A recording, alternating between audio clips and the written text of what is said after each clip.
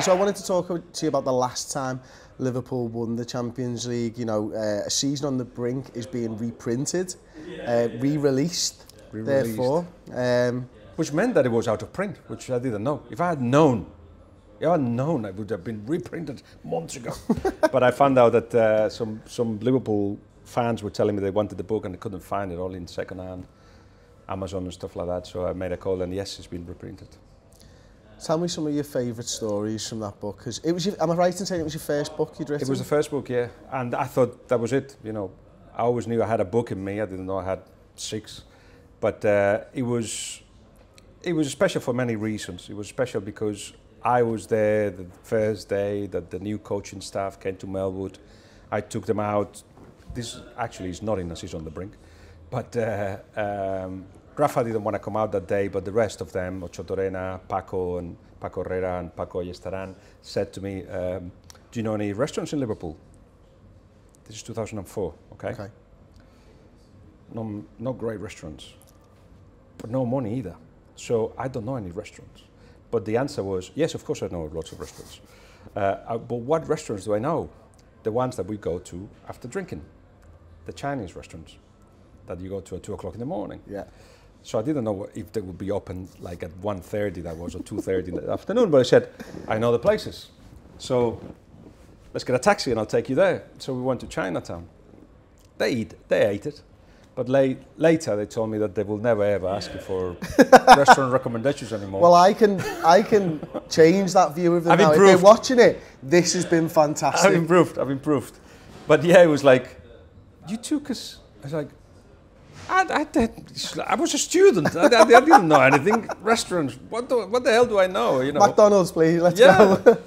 So, but anyway, we got on really well, and it was a kind of dream team, wasn't it? 4 guys just away from the families, and I was very close to them, and I got to see how they worked, and from the inside, which allowed me to learn a lot. And then eventually, when the publisher said at 7 o'clock in the morning on the 25th of May, 2005.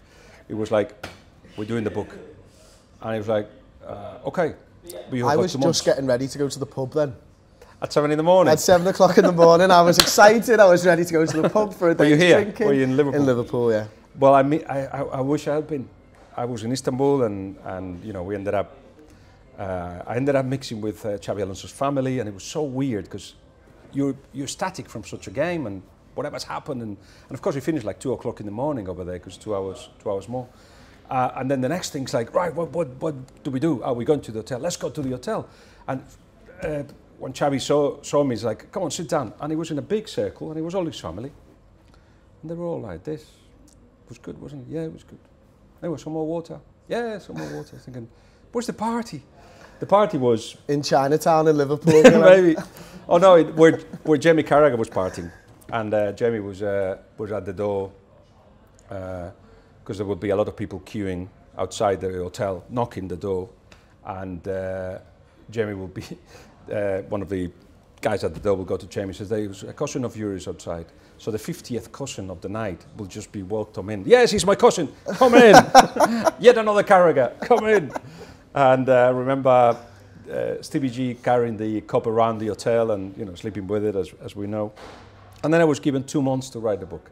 So it was like, because everybody goes on holidays. And I couldn't be in Liverpool when they came back, so I had to be in Istanbul an extra day because the flight back was too expensive. So it was like, all right, let's start. Phone call to Jamie Carragher, to Stevie G, to Xabi Alonso, to Rafa Benitez said, I have to meet you, we have to, you know, Paco Herrera and all that. And they all said yes. Gattuso, wow. The referee was Spanish, Mejuto Gonzalez, yes, everybody was yes.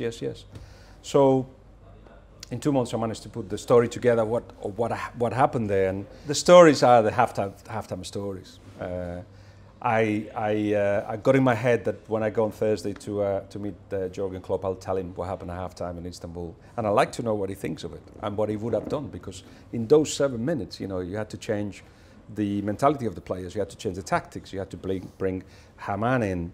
So of course Traore goes and he starts showering, and then Finan, the physio says Finan is injured, and Finan is shouting, I'm not injured, but he put something in the middle, I'm not injured. And Rafa goes, well, then if he's injured, we already got a substitution. So Traore, put your kid back in. By the way, this is how we're going to play. Smithy has never been a wing-back in his life. You're going to be a wing-back. And he's like, boss, you've got 10 players on the board. Oh, yeah, sorry. But then I'll change that. And then the striker's going to come here. Boss, you've got 12 players on the board now. Yes, sorry. Then that's 7 minutes. This is 7 minutes. And then he's like, right, didn't we beat Olympiacos? Did we score 3 second-half goals? Yes, we did. Well, we can do this again. I don't know who got convinced by that theory, but anyway, it was put out there by somebody. And then next, they're coming out, and then there was this myth that AC Milan players were celebrating. Not true. But what happened was, Gattuso comes into the pitch, and he hears "You Never Walk Alone," because we were singing "You Never Walk Alone," and he goes to his fans, "Come on, we're winning 3-0. Come on." Jamie Carragher, I don't know if I said in the book, but it was Cara. He says, look at him, he's celebrating. They're already celebrating. All right. Bastards are already celebrating. So, again, you know. Half-truths, though. I mean, if Carragher believed it and he was telling the players, or whether he didn't believe it, but it cheered those players up. It cheered the players up. Wow. And then, of course, the goals come in fry an egg. Just put like that, just like that. Some salt, put in some egg, you know, some oil. Put the egg on the dish. The 3 goals were scored in the time that it takes you to fry an egg. So, what? Yes. So you decide in the middle of the game to go and fry an egg, or boil an egg either. And the whole history had happened. So Gattuso was saying it just felt like, you know, they were knocked on the first one, and then they were knocked on the second one, and they just couldn't get up anymore. Even one at the penalty. So penalty gets given. Gattuso's thinking, no way, we're going to win this. And they were still ahead. And actually the penalty gets missed. Yeah. And Xabi knocks it in after rebound, doesn't he? So for those that want to, you know, go through the myths and hear reality, still is fantastic reality, by the way, so, you know, don't ignore it.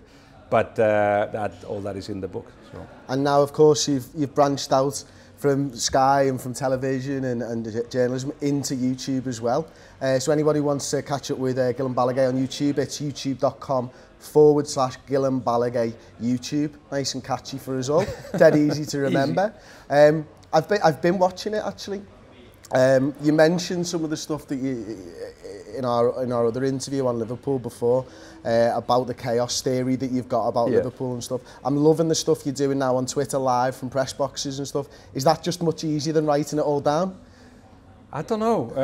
It is what it has to happen. There's a moment that you're capturing when you're doing that, which I feel when something's written, it comes out maybe half an hour later or something, but when you're still stood there talking in the middle of a stadium, you're in the middle of it, and there's some, I don't know, there's some passion for me there that you can't get into the written word.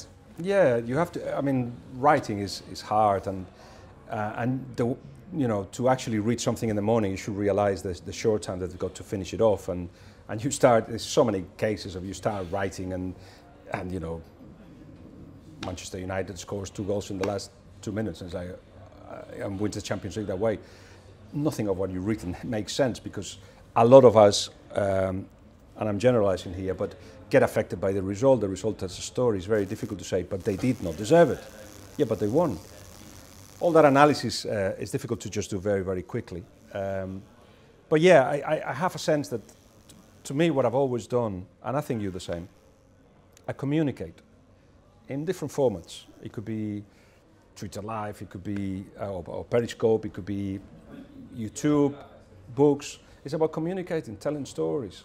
And now the way to get the audience and to tell the stories is via YouTube. I feel that there's such a potential there that you identified a decade ago, but that I'm coming to terms with now. And you know, to be able to talk this way and not be constrained by, you know, the 5 minutes that I get on a Monday morning at Sky Sports News is great. It's great because I feel that, you know, I can tell a story. I've got stories to tell. I just, you know, need the platform to do so.